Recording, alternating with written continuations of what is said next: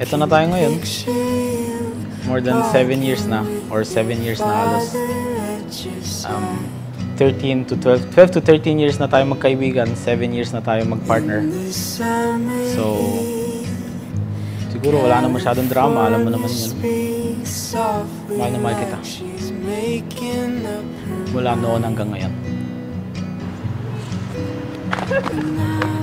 OG.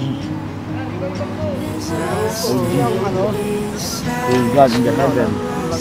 Yeah. 366. Basta. For you, above.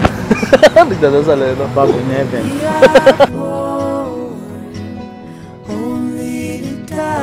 Tayo dito, Brad. Loko tayo dito. Tayo, ano, may mic. Ay! Pati kayo. Alam tayo yung ano? Alam tayo yung script text. Paparinig yan, hindi nila paparinig. Hindi. Siyempre pagka yun yung ano, nakikilala mo yung mga kaibigan mo, so doon nakilala ko yung partner ko.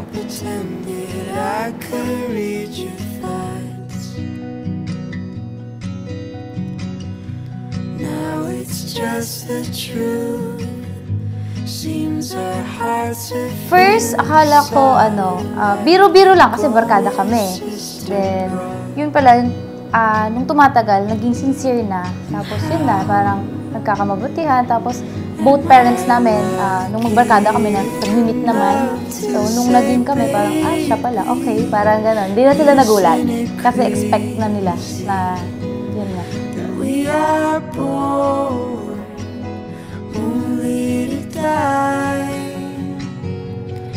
Oh, but lately I've been counting my stars, 'cause I will spend my whole life loving you, loving you, loving you, loving you, loving you. Loving you, loving you, loving you. And I say, baby, isn't it crazy that we are born only to die? Oh, but lately I've been counting my stars, 'cause I will spend my whole life loving you.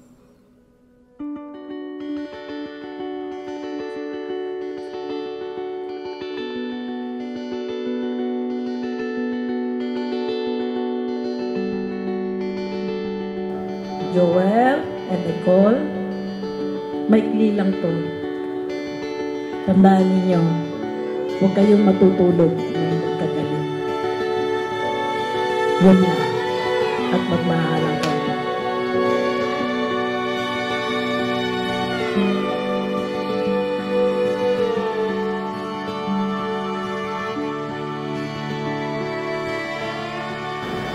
As long as if Jesus be the center of your relationship, ako'y naniniwala, walang problema na hindi nyo mapagtatagumpayan.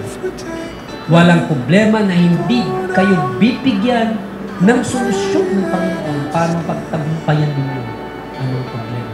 Yes, marriage is not a bed of roses. Bago mo marating ang bulaklak, dadaan ka muna sa mga tinik.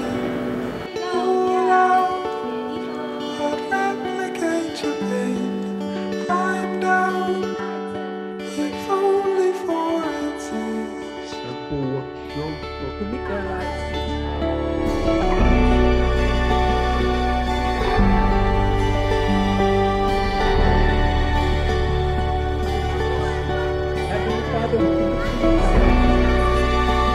That you will love Joel, respect him, comfort him, and honor him all the days of your life. I do! Grabe! Parang grabe.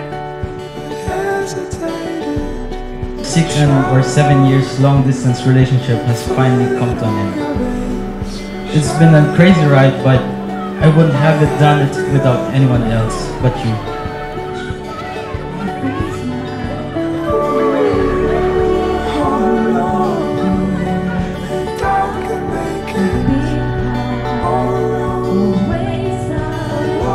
It wasn't easy, but we did it.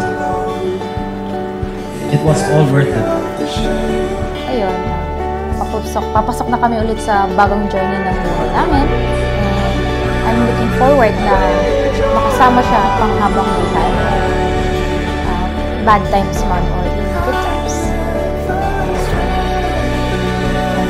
Promise ko sa kanya is I will stay beside him as long as we both live, and